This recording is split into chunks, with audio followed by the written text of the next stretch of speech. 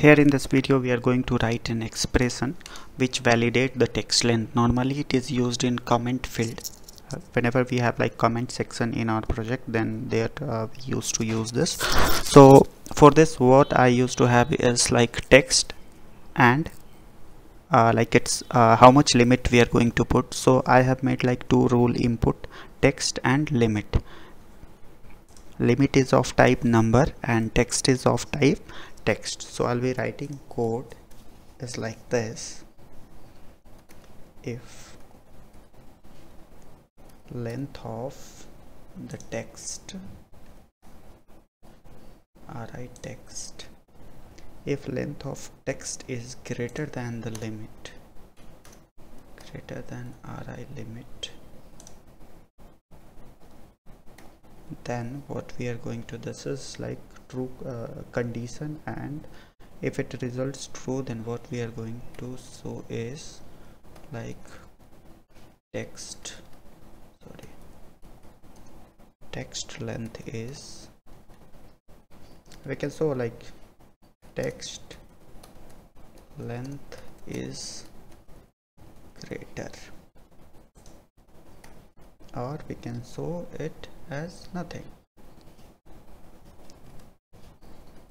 So let us see. I'll be testing this. Let's suppose I am I'm providing limit as a 5. I am writing something here as like 4. So this is resulting nothing. Let's suppose if I am typing more than 5. So what it results is the text length is greater. So what I'll be like improving this as the text length is, I'll be writing some how much it is greater I want to like show is, then I'll write this and then length of array text, length of array text, then I should write again and then this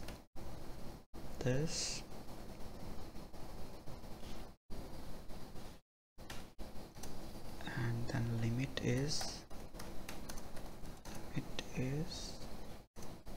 then and array and limit and then again and then we are putting this and then this. So something went wrong here. So what is wrong? We are going to see here. We need to put like this. So I'm putting, so you can see text length is 11 and limit is 5. So limit is 5. Let me capitalize this L, limit, and put one space in that. So you can see over here limit is 5. So this is how we can validate text length limit.